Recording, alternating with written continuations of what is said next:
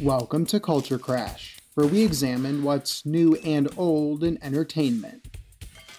About a year into its life as a streaming service, HBO Max has certainly had some high highs and some low lows.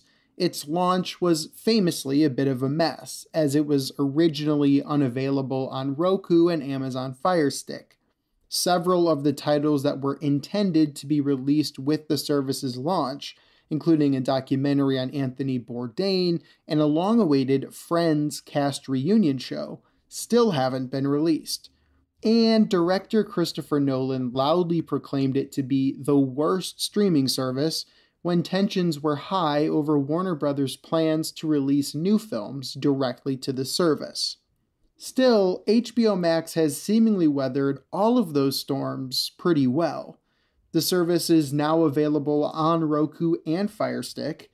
Those forthcoming titles remain eagerly anticipated, and the direct rollout of new titles has actually worked pretty well.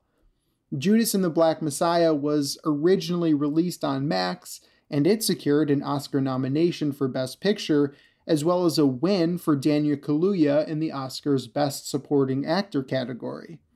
Godzilla v. Kong still managed to earn over $400 million at the global box office, including $93 million stateside, despite its simultaneous release on HBO Max and in theaters. And that direct-to-Max plan saved all of us the time, money, and hassle of seeing the disappointing Wonder Woman 1984 in theaters by letting us watch, or in my wife's case, stop watching, the movie at home instead. But in addition to all of that, the real secret is that HBO Max's bench is deep. It has stirring, groundbreaking originals such as It's a Sin and Generation. It has a collection of movies from Kill Bill to Blade Runner and from Mr. Smith Goes to Washington to Goodfellas that outpace all of its streaming rivals.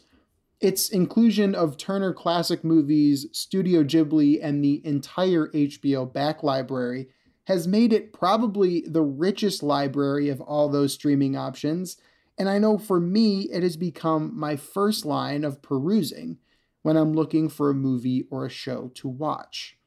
HBO Max had its rollout compared to the nightmare rollout of Quibi.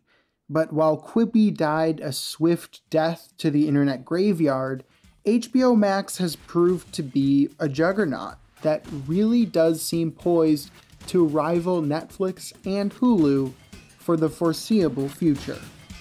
I'm Evan Rowe.